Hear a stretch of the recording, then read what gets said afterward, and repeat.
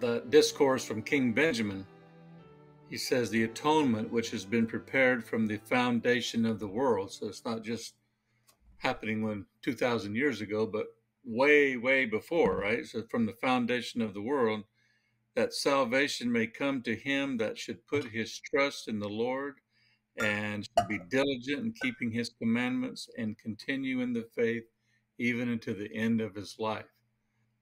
Isn't that the whole plan here? That's what Christ fulfilled. It is, and that's why Jacob is talking about the power of the resurrection and the power of the atonement. The power of the resurrection is going to get our physical body back and get us back to the presence of God. The power of the atonement, if we exercise faith unto repentance, will help our confidence wax strong in the presence of God. Now, when we think of that, people often say, well, I committed another sin, therefore Christ had to suffer a little bit more than more today because of me, or I kicked the dog, whatever it happens to be. We sometimes think that Christ suffers for every sin that we commit. Again, it's not the actions. One sin will keep you from the presence of God if you don't repent of it. One sin, just one. And so it's not the acts that we commit, it's the character that we develop that keeps us from the presence of God. And it's what Christ sacrificed, what his atonement did. And this is what Alma 34 is trying to say in those 4 verses there, is that the atonement will satisfy the demands of justice, not having to suffer for every single sin that we've done, but it will satisfy the demands of justice, wrapping us in the arms of safety, so that our confidence can wax strong in the presence of God until we have the time required to develop the character that is worthy to be in the presence of God, because character has to be developed by agency. Agency runs supreme. God will not, and Satan cannot control the agency of man, said Joseph Smith. And we are saved not just by the atonement, by the mercy we can be in the presence of God, but it's our agency that we use to develop the character that is worthy to remain in the presence of God. So agency is a power that we don't often talk about or don't even understand. Every single ordinance we participate in, every single one of them, means nothing if we don't use our agency to change our character.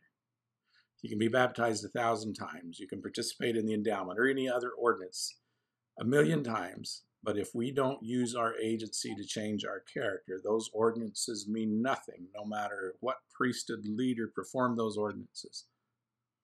It doesn't matter. If its agency is the initiating and the power, the effectualizing power that lies behind every single ordinance. And so we have to change our character. And that's what this whole concept is of exercising faith unto repentance means, faith unto the change of character. And mercy steps in. If we are exercising faith unto the change of character, then the atonement aspect, resurrection gets us to the presence of God with a physical body. But if we are exercising faith unto the change of character, then mercy steps in. And as it says in verse 16 there of this particular verse, and then if mercy steps in, then mercy will satisfy the demands of justice and encircles them in the arms of safety, while he that exercises no faith unto repentance is exposed to the whole law of the demands of justice. And that is to be cast out from the presence of God. That's justice is no unclean thing can dwell in the presence of God. And there are scriptures in the Book of Mormon that say that. I mean, just almost literally. So anyway, grace is there, saves us from the fall of Adam, and the atonement saves us from ourselves. Mercy saves us from ourselves if we exercise faith unto repentance. And so those are the 2 aspects of Christ's life, and those are the 2 aspects that we participate in the initiatory. For no man cometh unto the Father except they come through Jesus Christ. And coming through Jesus Christ is through the resurrection, the anointing, and through the atonement or the washing. Anyway, that's just food for thought. Wow. I'm sure we could talk for a long time about these concepts. And I'd like to continue this maybe in another section, Bruce. If we have time, we still need to I would think, like to talk more about the relationship that Christ had with Peter and Peter had with Christ after his actual resurrection. There was 40 days that Christ taught the apostles after his resurrection. Not much in our New Testament about that, but there is a relationship that Peter had with Christ that allowed him to become the president of the church at that time. I think there's a couple of things in these passages for "Come Follow Me" in this week. One is what happens on the road to Emmaus, and the other one is what happens at the Sea of Galilee with Peter. Right. And those two concepts in these passages this week, I think, are very important. And I think there's something interesting on the road to Emmaus. I mean, it's just a few miles. I think Emmaus was like 3 miles or something like that out of Jerusalem as the crow flies. And, the town there, the traditional place of Emmaus, is a town today called Abu Ghosh. Been there many times. I've eaten there often. But in the story of the disciples on the road to Emmaus in Luke 24,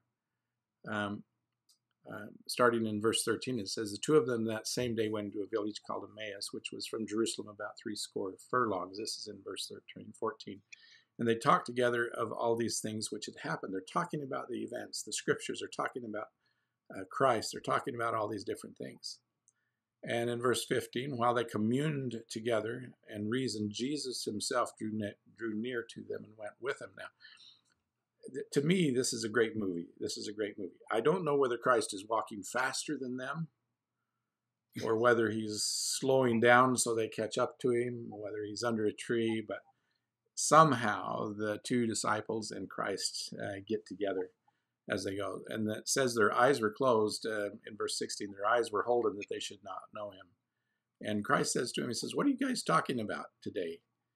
Why are you walking, and why are you so sad? What's going on in your life? And one of them said, whose name was Cleopas, said to him, are you from out of town? Are you a stranger? Don't you have any idea what's gone on? I mean, do you not read the papers or watch the news? You don't know what's happened these last few days? And Christ says to him, what things? What are you talking about? And they said to him, concerning Jesus of Nazareth, which was a prophet in mighty word and deed, and with all the people. And then they said, and how the chief priests and our rulers delivered him to be condemned to death and have crucified him. Now, we talked about how the priests were responsible for the death of Christ, not the Jewish people. And that's what it says here. It said it twice in John, in the previous chapter, in chapter 19 of John. It said it twice, that the high priest delivered him here. And here he's saying it, and now the disciples are saying it on the road to Emmaus in verse 20. The chief priests and our rulers delivered him to be condemned to death and have crucified him. They're trying to save their own skin. But we trusted that he should have redeemed Israel. Beside all this, today is the third day since these things were done. Now, it's bringing up this concept of 3 days. 3 days are an interesting thing. I don't think we talked about this, did we, in this No. view here? 3 days. 3 days means it pertains to a time that there's going to be a change in a person's character or a change in their environment. And if you do a word search for 3 in Scripture, you'll see that this is always there. Jonah has a very change of character while he's 3 days in the belly of the whale, or the belly of the fish. I shouldn't say whale. Somebody will start complaining about that. But in the belly of this fish, Jonah has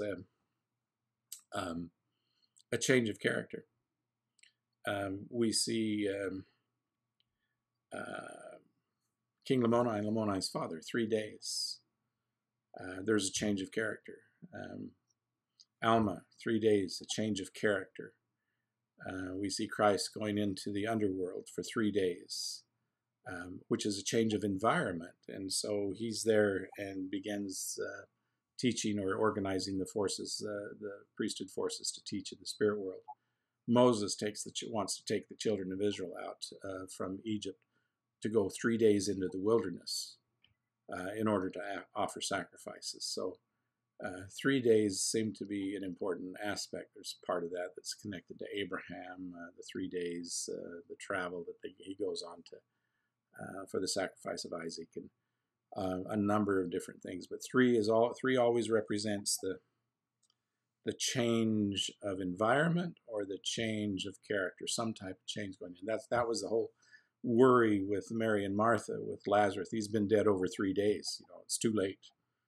The opportunity for change is over with. He stinketh now. So the 3 days was a big thing anciently. And so in verse 21, he says, we trusted what he had done and redeemed Israel. And beside all this, today is the 3rd day since these things were done. And then they continue on, and they're explaining to Christ what happened. They saw, the women said they saw it.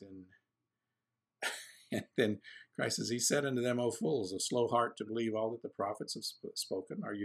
Do you not know? I mean, don't you believe what the prophets have said? And then it says in verse 27, beginning at Moses and all the prophets, he expounded unto them in all the scriptures the things concerning himself, still not knowing who he is. So he uses the scriptures to expound to them who he really is, the fulfillment of those prophecies within the Old Testament. See, that was their scriptures. They didn't have a New Testament. They didn't have anything else. All they had was the Old Testament scriptures. So Christ is using those Old Testament scriptures to expound the prophecies concerning himself and how they have been fulfilled. And so he's using the scriptures.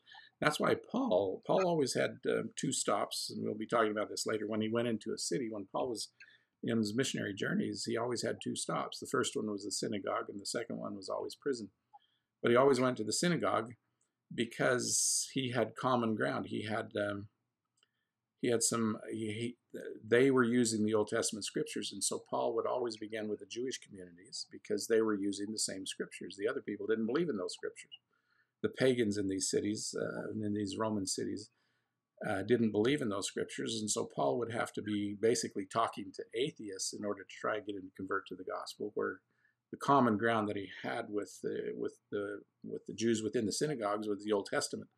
That's why we today, we'll never change the Bible. We'll never add anything to the Bible, take anything from it, because we have to have common ground in which to communicate the gospel or to teach the gospel to those of the Christians that are out there. What we have to learn today is going to be completely different, and then a lot like Paul did, speaking to the Gentiles, is we now are going to have to teach or figure out how to teach to atheists, people who don't believe in God or even want to believe in God. And so we're going to be losing the common ground of Christianity to a world of atheism that's going to have to change our whole way of teaching. But Ammon and Aaron were able to do that among the Lamanites, we see in the Book of Mormon. But Christ begins using the scriptures to teach to these men on the road to Emmaus. And he says in 27, beginning at Moses and all the prophets, he expounded himself in the scriptures, the things concerning himself. And when they got to the village, he went in and made as though he would have gone further. But they said, no, we want you to stay with us. It's evening, the day is far spent. Why don't you spend the night with us? And then in verse 30, there's some interesting things that take place here. In verse 30, it says, it came to pass, he sat at meat with them, and then he took bread and blessed it and brake and gave to him. Now that was unusual. They get to their home. They get to their house. Now it is the homeowner's responsibility to break the bread and bless it. Not the stranger. It's not the stranger that's coming into the home. But here they get there. They invite Christ to stay, and he takes the bread. In verse 30 it says, and he takes the bread and sat at meat with them. He took the bread and blessed it and brake, and then gave unto them. And then their eyes were opened, and they knew him, and he vanished out of their sight. Boy, to me, this whole event, this whole scene would make a great little movie, just a great movie clip. As they approaching, they're on the road, and Christ catches up with them, and they don't know who he is. He starts talking about the scriptures. He wants to continue on, and they convince him to stay. He comes into the house, and then he basically takes over. He takes the bread, he blesses it, and then their eyes are open, and he vanishes. Now, I would like to think that as he breaks that bread and passes it to them, as he hands them that bread, that what makes their eyes open are the signs in his hands of the cross. And their eyes are opened and he vanishes. What a great story. What a great story this is. So anyway, yeah. So I think there's some things to learn here just for ourselves. You know, we should look at these scriptures and try and liken them to ourselves. What are we doing? Are we concerned with Christ? Are we talking about Christ? Are we always remembering Christ? What are we doing to remember Christ? Are we looking at the scriptures? Are we trying to open up the scriptures? Are we trying to see Christ in the scriptures? Are we trying to see our character change in the scriptures? And do we recognize his words? The words burned within him. They opened up the scriptures. They were understanding about Christ. And are we trying to do that? Are we trying to do the same thing? Are we just checking the boxes that I read my scriptures today? I mean, that was the question that Nephi asked Laman and Lemuel. Have you searched the scriptures? Are you reading the scriptures? Have you inquired of the Lord about these scriptures, about these truths? Are we doing the same thing? And that's what Christ says to these two men on Emmaus. You know, do you not understand the words of the prophets and what they've said about him, about this man not revealing himself? And so there's things we need to be doing. What are we doing to understand and know Christ, know who he is and what he's done? So anyway, there's I think some great lessons here on the road to Emmaus, and I think life is a road to Emmaus. And are we walking with Christ? Are we learning of Christ? Are we doing it through the scriptures, or are we not on our road to Emmaus? Verse 1 of chapter 21, he says, after these things, Jesus showed himself again to the disciples. Not the first time, but... Okay, so what happens. Christ told them beforehand, told the apostles beforehand, I'll meet you in Galilee. And so they go up to Galilee. Well, most of the apostles that had been chosen in the Galilee area were fishermen to begin with. And so waiting for Christ to come, not knowing when he's coming and where they're supposed to meet him. Peter, like you said, let's go fishing. Well, what is there better to do when you have nothing to do than to go fishing? What a great thing to do. But Peter is a fisherman by trade. And so are some of the other apostles. Are all from the fishing village close by, or most of them are from the fishing village close by, not all of them. But they say, well, let's go fishing. So they get into the ship. In verse 3, they went forth and entered into a ship immediately that they might, and they caught nothing. But when the morning was now come, Jesus stood on the shore, but the disciples knew that it was not Jesus. They were too far out. They were too far away to know that it was Jesus, to know that it was Christ. When it's morning, it says in verse 4, and when the morning was now come, Jesus stood on the shore.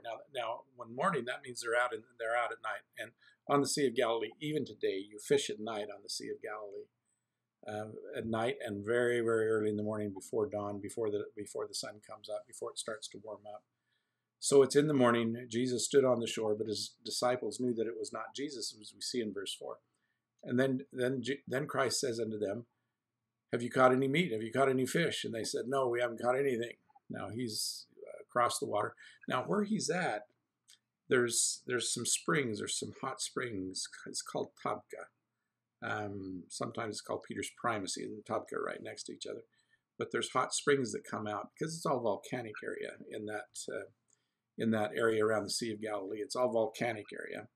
And there's hot springs that come from the vulcanization underground, the heat that's underground. The whole Sea of Galilee is 600 feet below sea level, and the mountains around it are all volcanic. The Golan Heights is just a gigantic lava flow. And so there on the north end of the Sea of Galilee, just west of Capernaum, there's these hot springs that come out. Well, the fish will come to those hot springs because that's where critters grow. That's where things are that the fish like to eat. And so fishermen like to fish around where the hot springs come in. And so tradition is that that's where Christ was, and that's where they were fishing. And so Christ says to him in verse 5, he says, children, have you any meat? And they answered him, no. And he said unto them, cast the net on the right side. Cast the net on the right side of the ship, and you shall find it.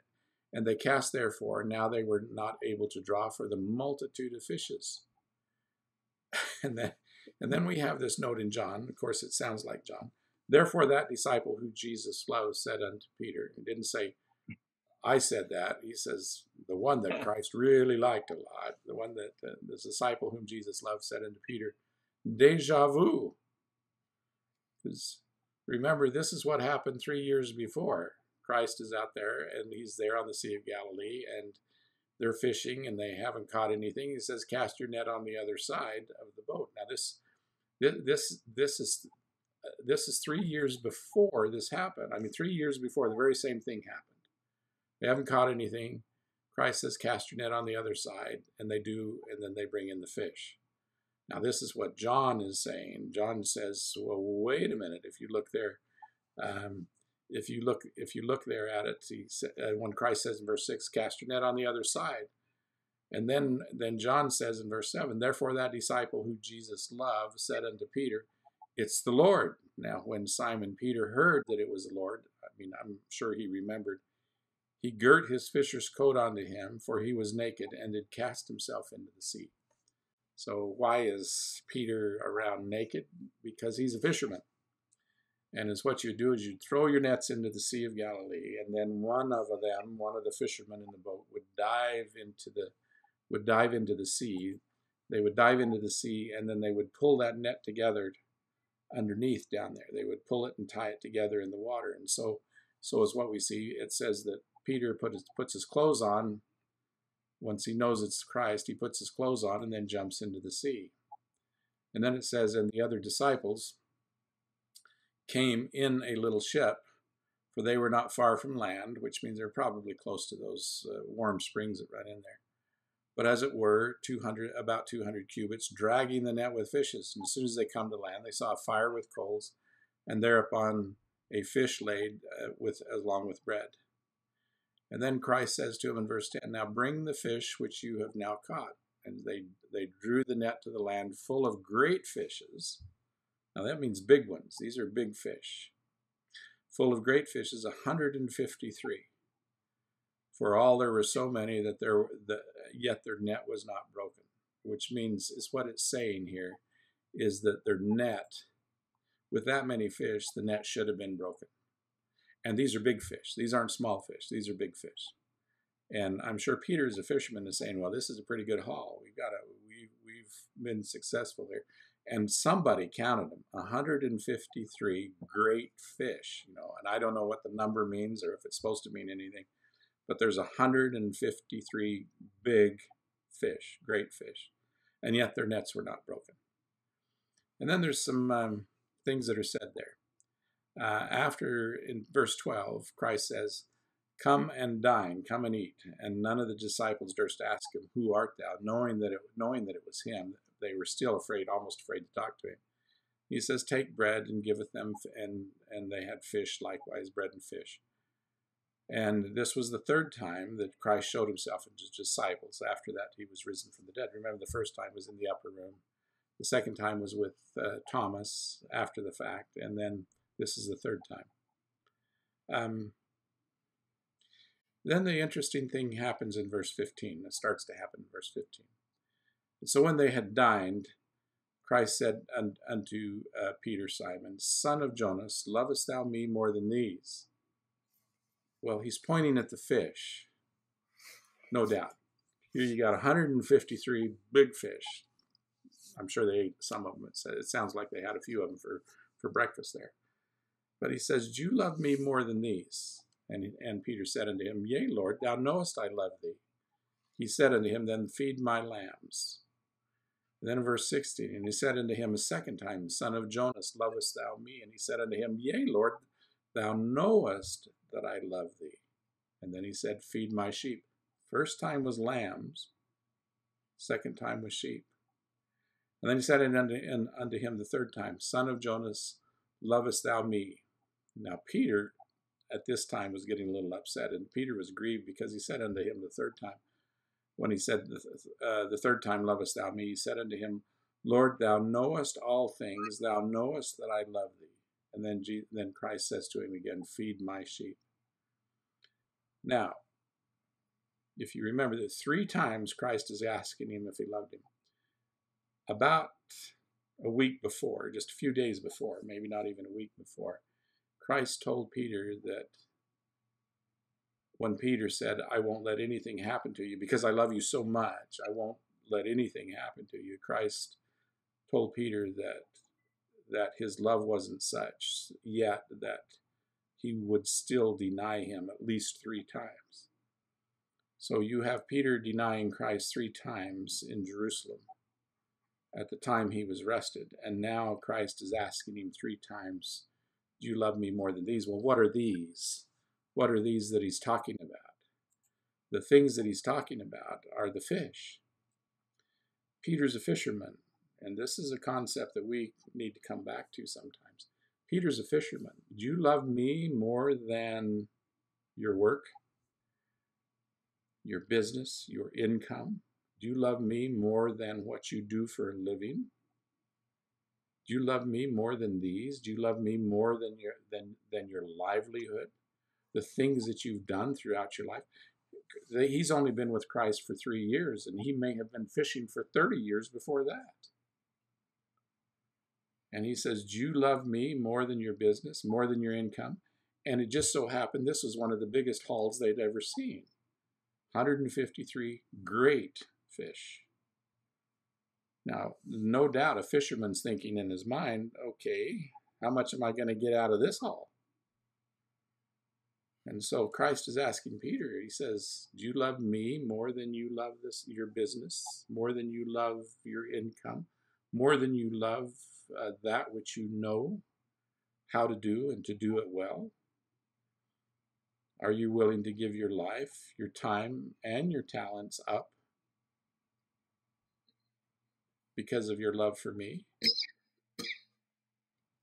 And so Christ is asking him these things, and I think he's asking him 3 times because 3 times Peter denied him in Jerusalem. And then we have to ask ourselves the same question. We have to ask ourselves the same question. Do we love Christ more than our life, more than our livelihood, more than our income, more than what's taking place when we have opportunities? Do we love him more than those things? And if so, then the question is, how do we feed the sheep? We can say, well, that's because he's an apostle, he has it different. But the scriptures say over and over again, what I say unto one, I say unto all. How much do we really love him? And we mentioned it before. If you know what the work and glory of God is, what does it mean to have an eye single to the work and glory of God? And are we willing to